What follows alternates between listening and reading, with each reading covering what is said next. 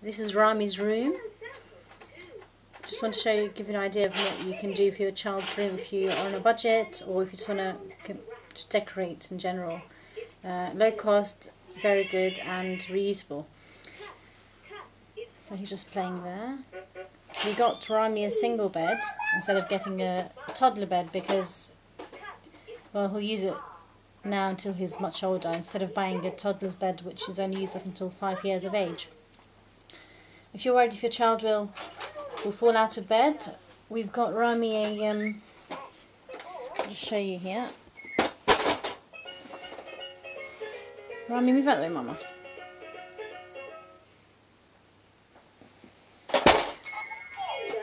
Oops. We've got Rami a lovely bed rail, an extra long one that he can't actually fall out of bed from. It goes more than halfway across the bed. So if you got that off eBay, it's a very good buy if you're looking to get something like this for your child without worrying they'll fall over sleeping at night. And as you can see, I've recently decorated Rami's room by putting alphabet stickers and numbers. And the numbers have got animals, different animals for each number, and also the letters are very colourful, very educational, and it's fantastic for any room, to be honest. And you can reuse them, replace them.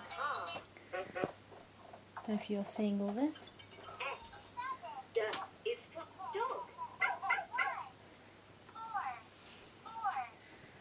I bought Rami a little toy chest, as you can see over there. Just put his toys in, different drawers in. Wow. And also I've made a space theme on this side, just a few extra stickers, which is just, you know, it's good for a boy. If you want a girl, you can just buy flower ones or anything that the girls like Barbie dolls. And I've put some stickers on the wall, on the ceiling. These are glow-in-the-dark stickers, so when I turn the light off, they'll glow for a minimum amount of time until they go back out again. But it's good for the child because they enjoy looking at glow-in-the-dark.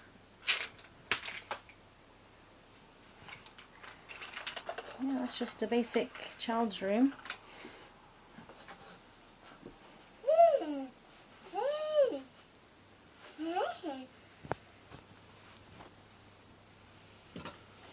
Give you an idea of how to